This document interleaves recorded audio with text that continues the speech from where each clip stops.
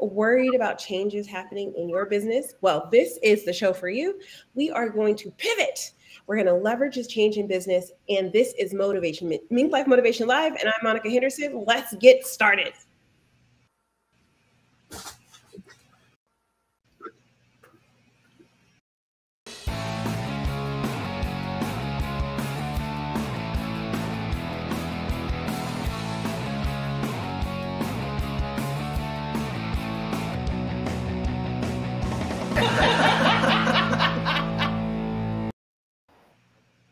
All right, we are here with the most amazing people on the show today. So to join me, we have Marilyn Robinson and Chris Hampton, and we're going to dive into this conversation. But before that, we want you to know that you are the co-host on the couch. So don't forget to pull out those cell phones or get that keyboard activated. If you want to chime in on our conversation, drop it in the chat, say hi, let us know you're there. And if you're watching this in replays, feel free to put #replay and continue to comment so we can keep the conversation going. Let's meet our co-host, shall we? So Marilyn, we'll start with you. How has leveraging change helped you on your entrepreneurial journey?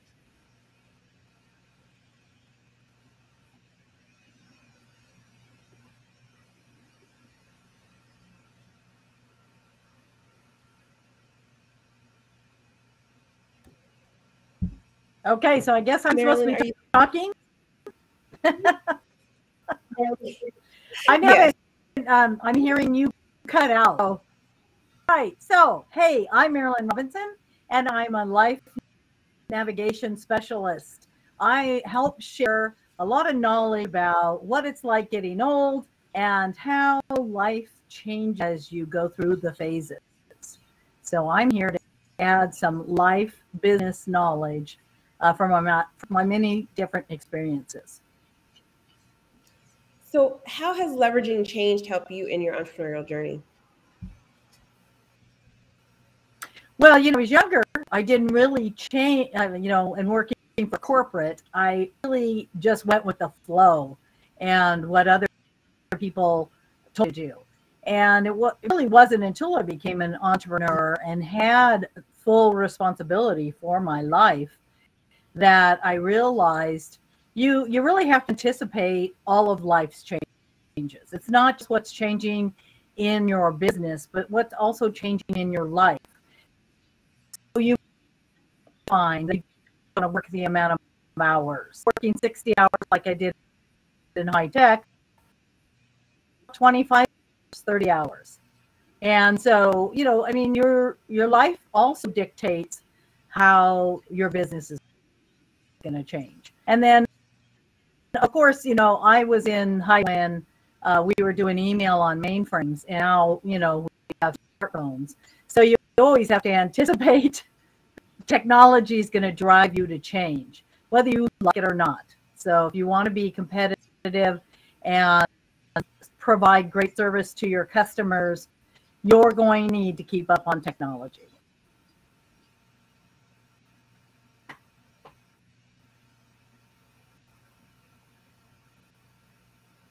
You're on mute. Shoot.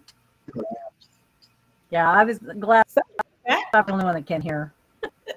So I love that. I love that you've had to change, and you've had a very long career. So I love knowing that, like, throughout your career, you've had to keep pivoting, keep changing, especially as technology moved forward.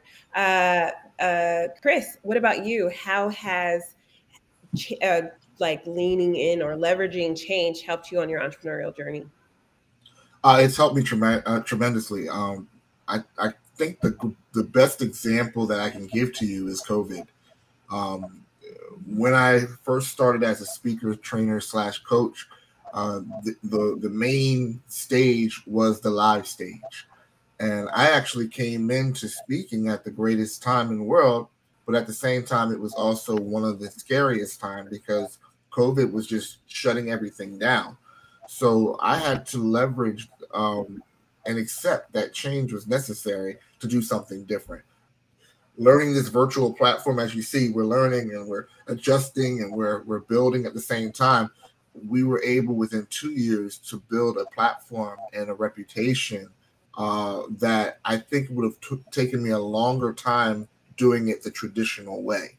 So the secret behind the juice, or the secret behind that brand, was realizing that change is going to happen. I have been in the sales industry for over years, and in that 20 years, I've never seen a good year where nothing has ever happened. That if I was living by circumstance or living by the circumstance of the day, it's like, oh my God, we would be poor.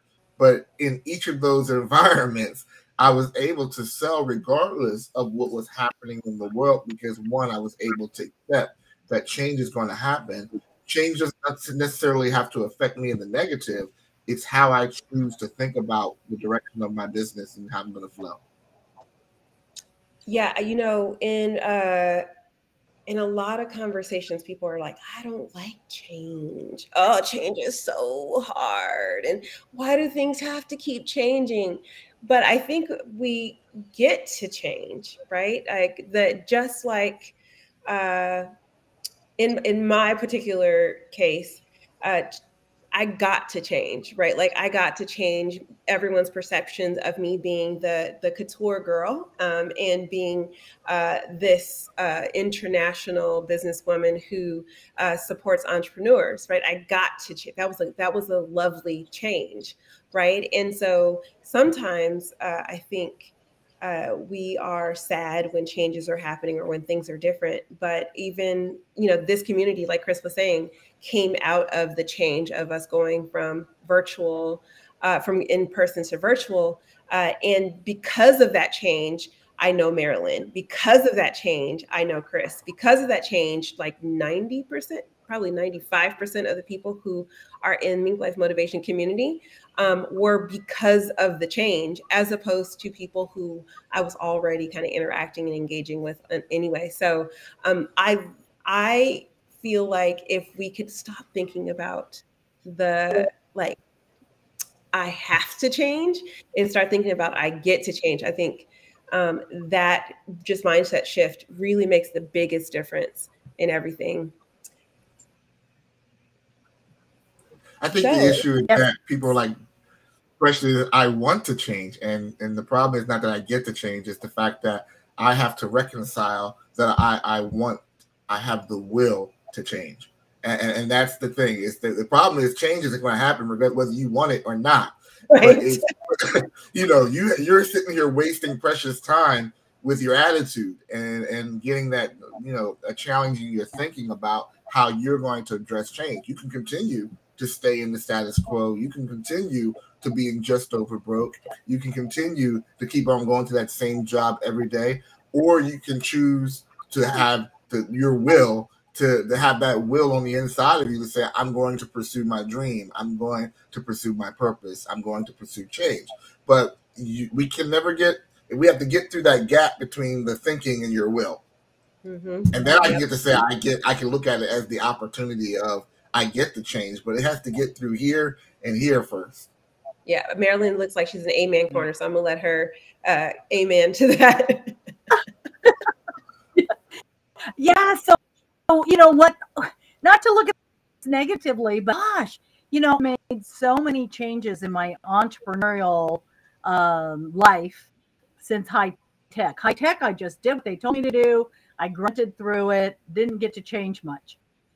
But the entrepreneurial is like start heading down a path and I start doing something and I go, you know, this just isn't, I'm not finding the joy.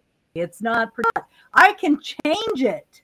I can change it. I don't have to stay there. So it's a matter of step back and saying, okay, what's working? What do I want to keep? And then what I need, how do I pivot and change to make it better or more? And definitely, I'm always measuring things by bringing gratification. Then you need to think about. Oh, I think we've lost Marilyn's audio. So while we hopefully get her back, I'm going to go ahead and move to the next. Oh, now she's talking really fast. So we're going to move on to the next question, which is the hot topic for the day is not only life changes, but really business changes and why it's important to leverage change in your business. Like the key part that I really want to talk about is leverage. Because I don't think that people think that change can be leveraged.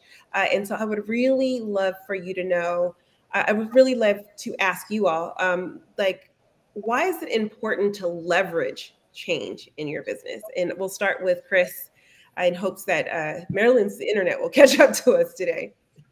So I think we have to look at what leverage is, or are we saying leverage in the part of like a lever? If change can actually, if you do it right, be that extra push that you need to get over. So when I think of leverage, I think of a lever that maybe how can I create the right picture? And I'm trying to if you have a huge rock and you have you're using that bar to and putting that pressure down so that you can move something that was twice as big as you are. Okay, so when we're thinking about leverage, put that picture of your mind and think of that the current situation or the current obstacle that's in your business, and then you have this one little rod that you have that's under it, but that one little rod with your weight is able to make the difference of moving that stone. So when you're looking at leveraging your business and using change, there's two ways that you can look at change. You can look at change as the lever, like we're saying, or you can look at change as the rock. And the problem that you have right there is with looking at it right now is change can work against you or work for you. And I choose to allow change to be able to work for me. So when I'm making decisions, or when I'm in the corporate world and the corporate world tries to make decisions for me, I have to look almost as a way of an Aikido move of how I'm going to make that change go back and use that same pressure to push me forward. And that's important. But it's how I view change that makes the difference, because then I look at change as the doorway to opening up creativity. So now I'm a brainstormer. When I'm looking at change, I'm no longer seeing change as the rock or the problem, but I'm looking at change as in that change, there's some creativity. In that change, there's some new flexibility. In that change, there's some new ideas that I never thought I would have access to, that if I didn't have access, if change wasn't here, I would never have that opportunity to do or pursue. I love that. Marilyn, did you want to kind of add to what he was saying, or?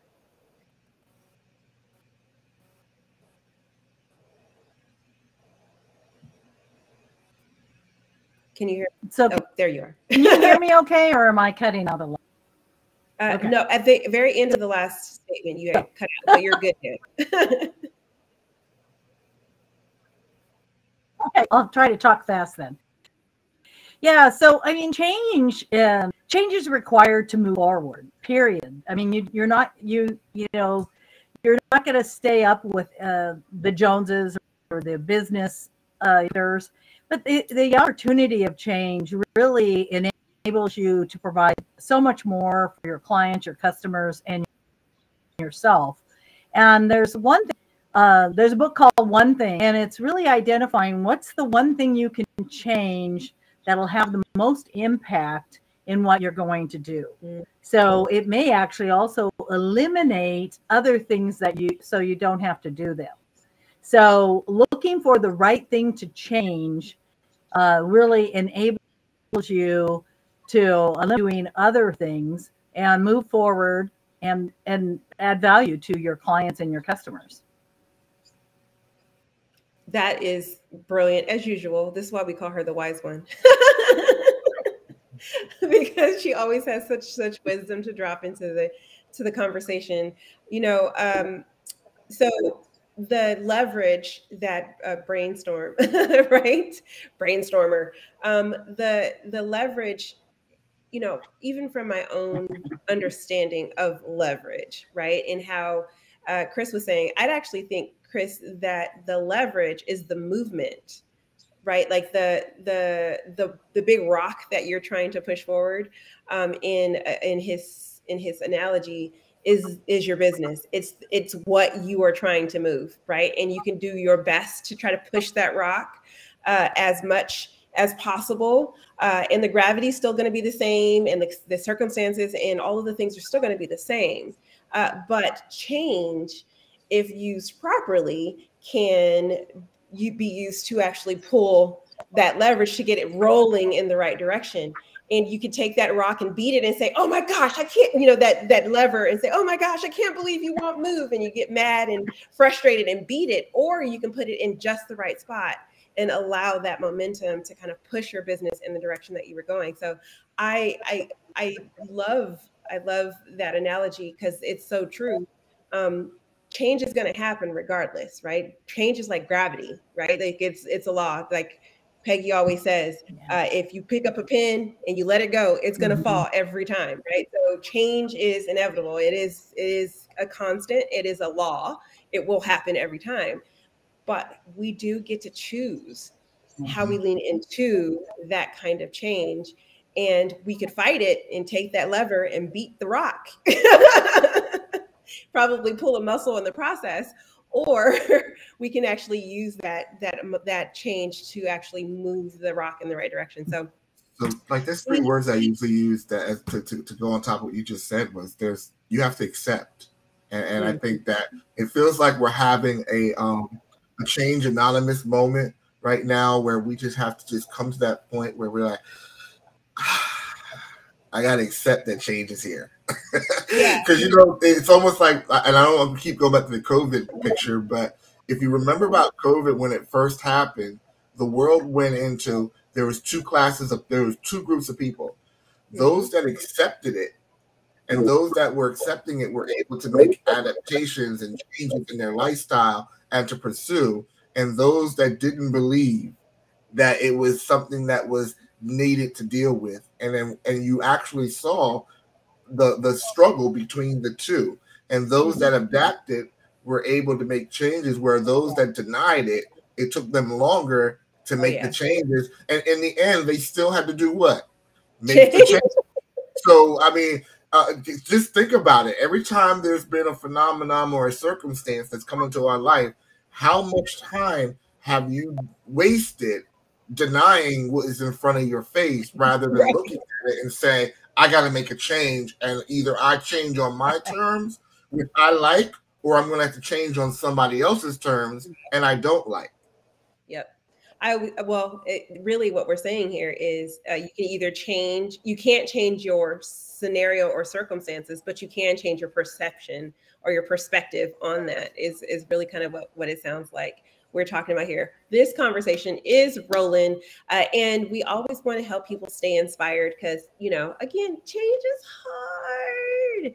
I used to have a post a long time ago that said hard doesn't matter, but we'll lean in to this conversation. How does the lack of understanding how to leverage change affect the way that you move through your life and your business? So Marilyn, you look kind of clear right now. So let's see if we can get the good part of your internet. Okay, we'll do it. So, I mean, it's one of those things that, if you don't understand that you need to make change, or that change is going to happen, whether you like it or not, you're going to get frustrated. You're going to feel like you're failing. Things are going to slow down. And, the reality is things are going to start falling apart. And I love what Chris said about, it's a motivator. If you are, if you actually look at change, and you said it, inspired by change, it's fearful at first, but then when those creative juices get flowing, then you get excited and you get motivated and you get energized, and there's reason to get up in the morning because there's something new happening.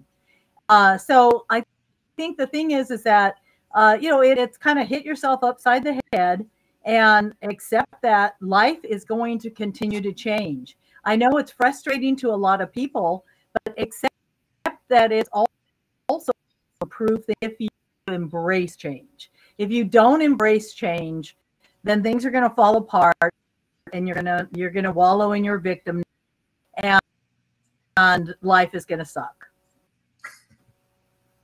Yup. That's all I got to say about that. Yup. Chris. Well, I'm going to come on the side of those that are like, oh man, they're telling me to change, and they just spent like the first 20 minutes talking about I gotta change. But I want to kind of help you out, because as much as we're talking about change, society doesn't teach you how to deal with change. We don't really train you how to adapt to change. And I think that it's, and I think that I'm going to give you now a day that there's no excuse not to deal with change, because we're going to show you how to deal with it. And I think that the question is the lack of understanding of how to leverage change. So what you're basically saying is, well, how does not knowing how to change or how to deal with change affects your business? It's going to keep you in the same scenario over and over and over again. It's going to keep you wanting to cling to your comfort zone over and over and over again. So if you learn these 3 healthy tools that I'm going to show you in 3 seconds, how to deal with it is, one, we already talked about it, accepting that change is going to happen. But then change gives you the ability to adapt. So then when you realize that the change of your environment's happening, you get to adapt. So now you got to go in that wide angle mode and say, what are the resources that I have around me that I can look at this and adapt? What changes can I make around my home that I can do on my terms, that I can make my world better? Because if change is happening, most likely the people that are around you don't have a rule to deal with change either. So it gives you a level of liberty to start making rules on your own. In the sales rules in the world, I like to make my own goals so that my manager doesn't give me goals. So I'm already like ahead of the game. I'm now becoming solution-based because I probably because I adapted, I probably came up with some solutions that weren't there before. And then the last one is innovation. You're able to innovate. You're able to be creative. You're able to take something that was already existing and make it even better.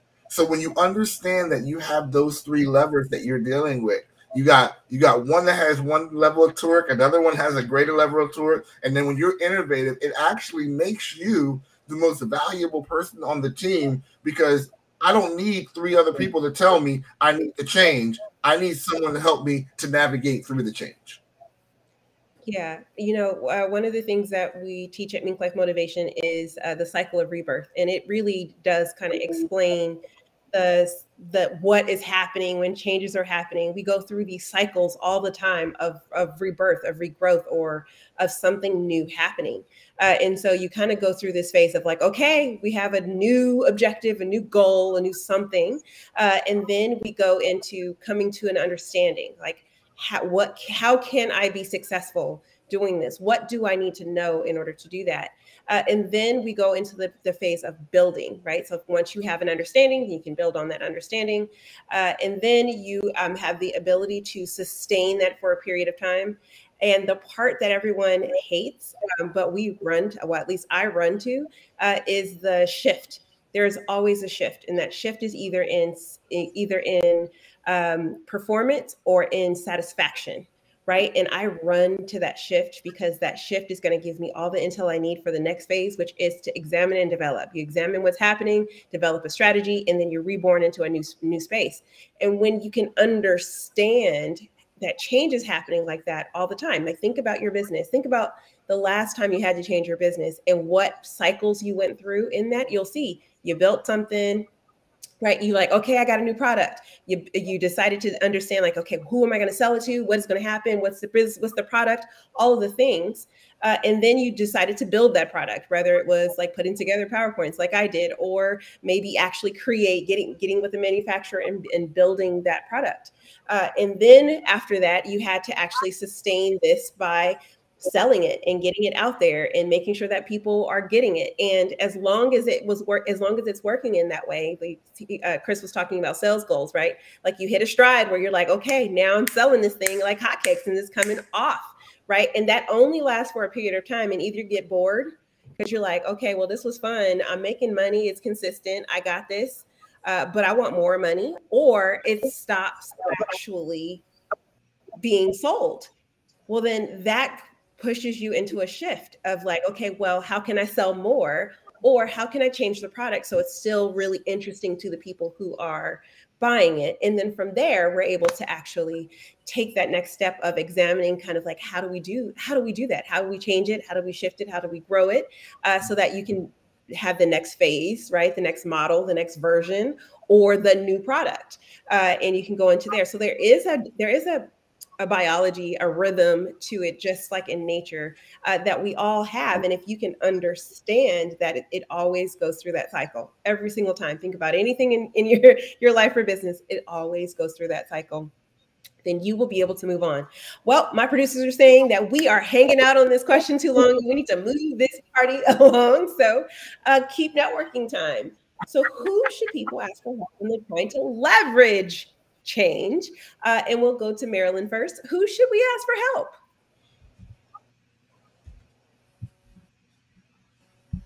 Well, there's a lot of people out there. There's people that are friends. There are people that are work associates, customers and clients. And, so it's really who you network around. And, and asking for different opinions. It goes back to what Arena put in there, brainstorming. More brains are better than one. And so if you want your business in a different direction and you may not know where to start or what that change looks like, looking to people that you do and have experienced what you've done is very beneficial. And then once you identify the change, then you need to figure out, well, who's the expert?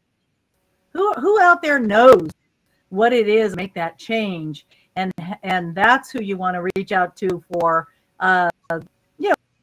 ideas of how to implement the next phase or how to provide the service or product.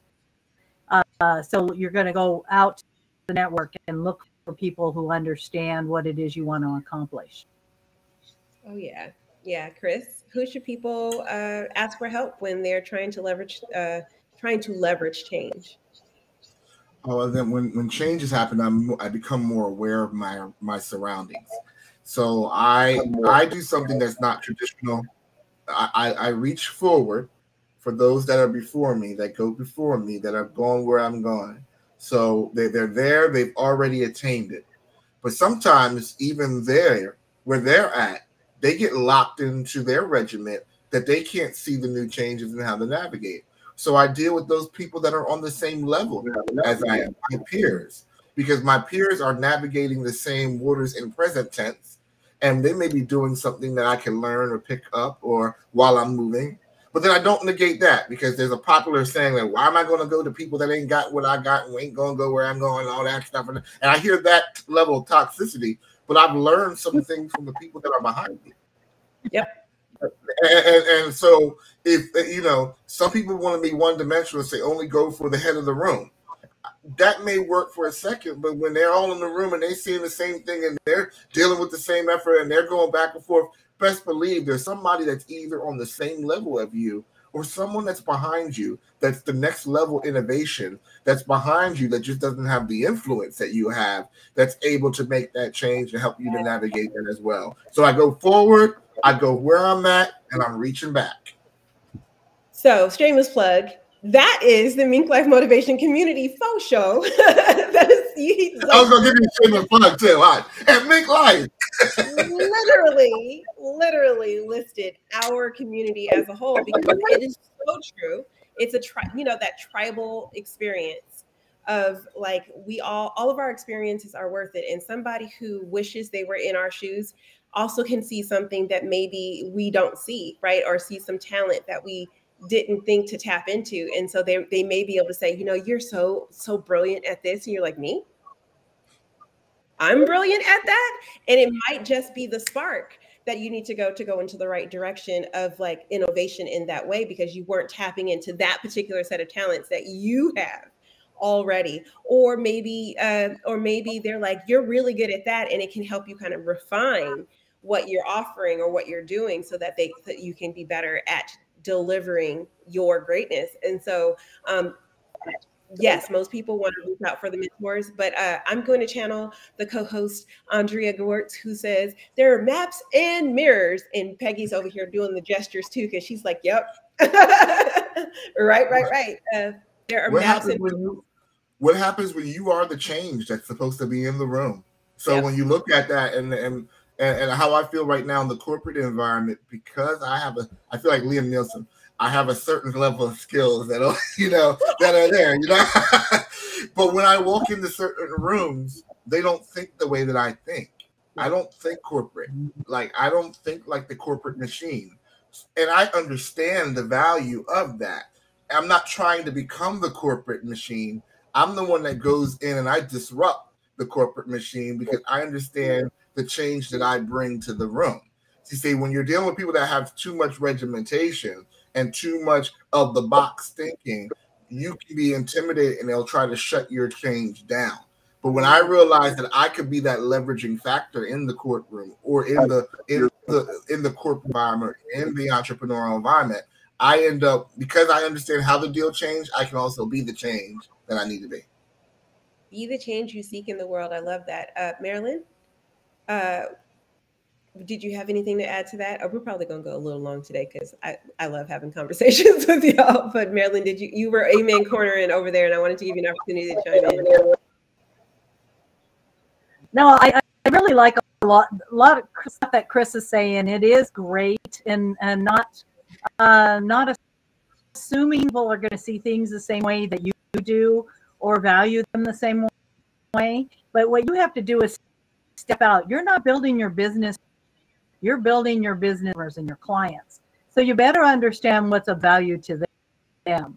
Because if you are so self-centered that you're only thinking about what you think is cool and what you would find fun and fancy, that may not be what your customers really want or are looking for their experience. So it is a balance. I mean, you do need to show up, and it does need to reflect your personality. Yeah, or even the ultimate goal of customers, clients. Sorry about that. The delay had me all messed up, so my apologies for interrupting you. Even like how you were saying, it's even like listening to your customer for what changes they're asking for is what I'm hearing. Like, what are they asking for? Because you might think that the industry is going in this way, but your customers are saying, but we still really need help in this way. Literally, the MinkLife is a unique space in that way. And so many people I've talked to, they were like, this is so desperately needed. And that came out of necessity because I was listening to conversations I was having over and over again with members in our community. And they were like, I don't know how to do this entrepreneurial thing. I'm missing this, that, or the other. And they gave me context clues on how to move forward and to change the products and the product line and the community to fit their needs. So I 100% with you, 100% agree with you, Marilyn, that like listening to the people who you are actually serving could help you change better for the long run. Okay, so we are 33 minutes in, which means I have to move. Yeah.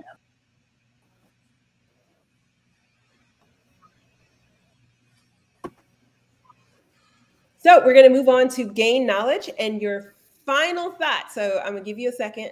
I'm going to drag this out. So I need your final thoughts on how to grow in this area of leveraging change. Final thoughts, one tip on how to do that. Chris.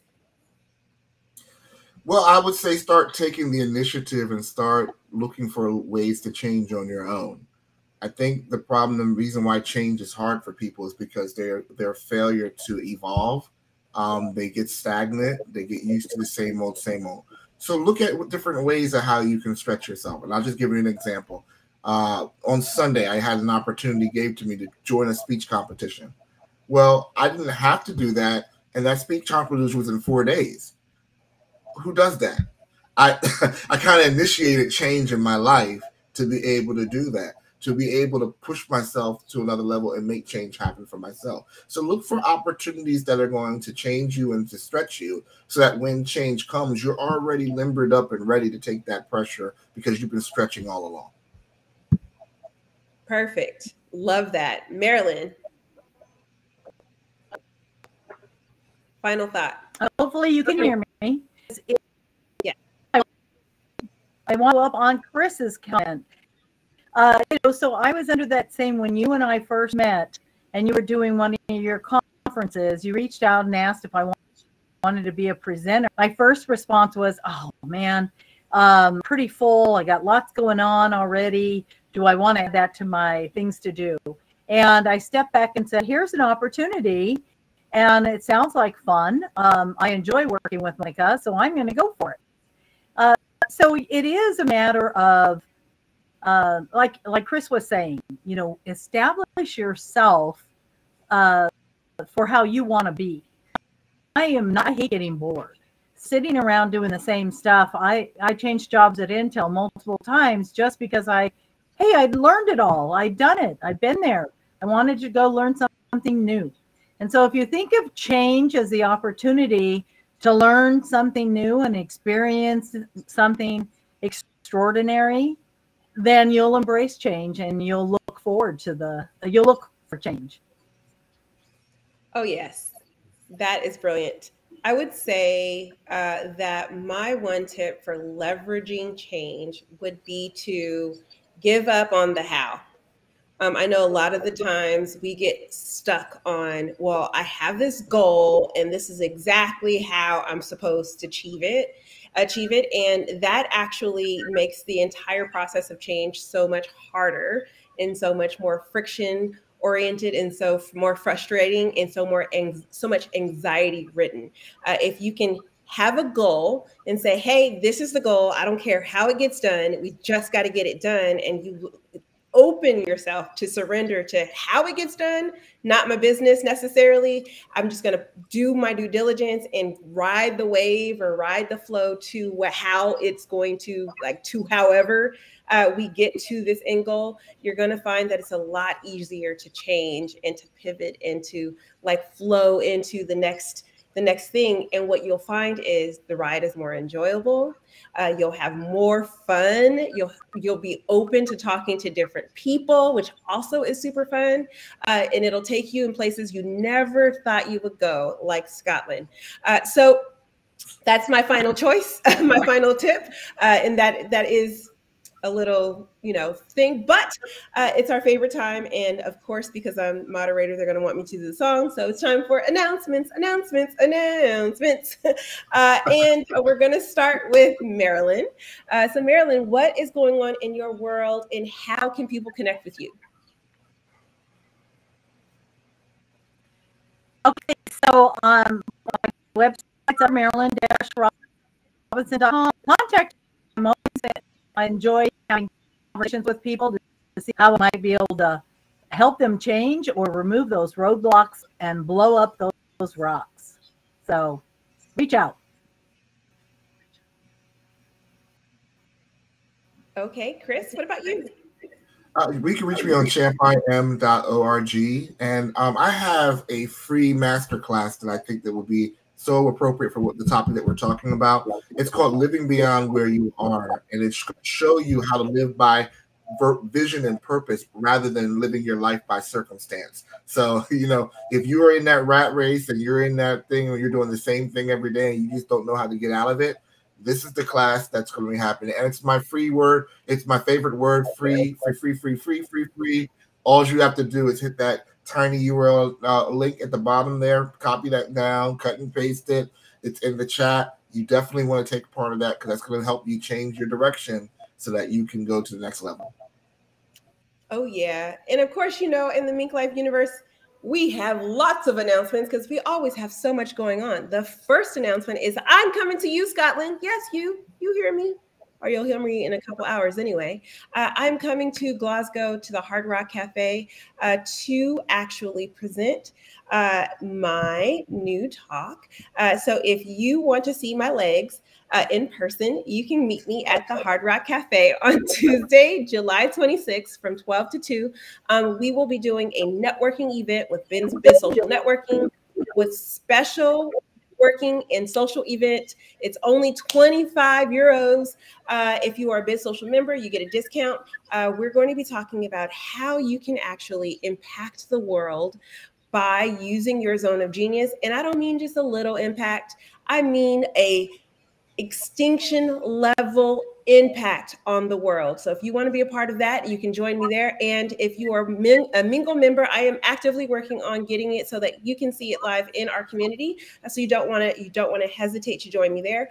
Also, if you're not a Mingle member, you should join us. We have a private online learning community where these amazing people who you saw on the panels today or in the show today are a part in sharing their expertise.